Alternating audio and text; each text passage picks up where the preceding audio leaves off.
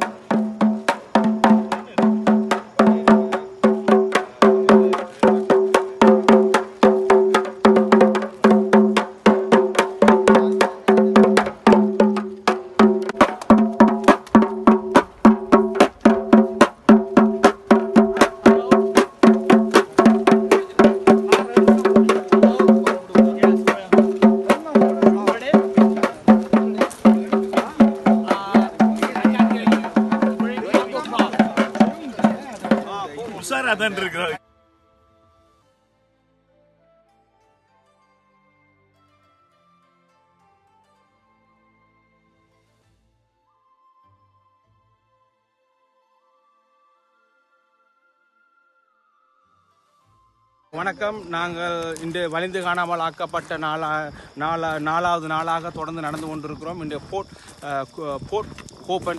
Hope என்ற இடத்தை வந்தடைந்திருக்கிறோம். கிட்டத்தட்ட 132 கிலோமீட்டர் கடந்து இந்த வலிந்து காணாமல் ஆக்கப்பட்ட மக்களுக்காக நாங்கள் நீதி கேட்டு கனடிய அரசு ஊடாக சர்வதேசத்திடம் நாங்கள் நீதி கேட்டு இப்பொழுது எங்களுடைய நடைப்பயணம் தொடர்ந்து கொண்டிருக்கிறது.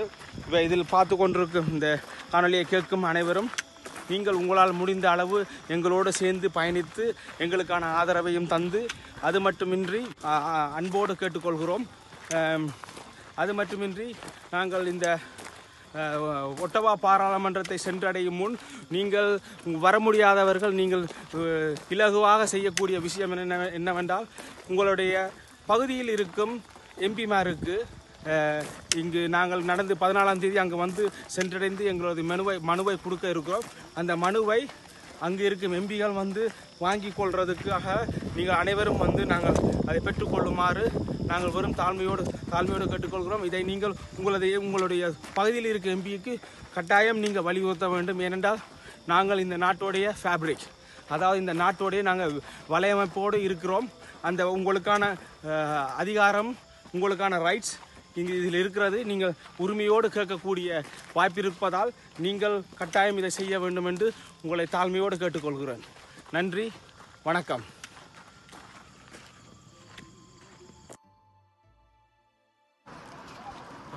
We are almost 134 kilometers we are walking now. The reason we are walking, we are asking for justice. Justice means in our country, people, those who lost, and also they enforced disappearance people, more than 60,000 people in our country. They are really suffered a lot, still suffering. Most of the people, those who are in country now, asking for accountability, asking for justice. Because of that, many of mothers as a witnesses, more than 74 of them who are asking for this justice or accountability, they died. Still all the witnesses going to be die soon. That means these 60,000 people, whenever they gone, lost, disappeared in the world, is no one is really giving an answer now. So this is not going to be resolve the problem of the people, those who are looking for answer. So we need justice. We are asking Canadian Parliament to make a motion and inform to the international community as a UNO to do the international investigation to our country.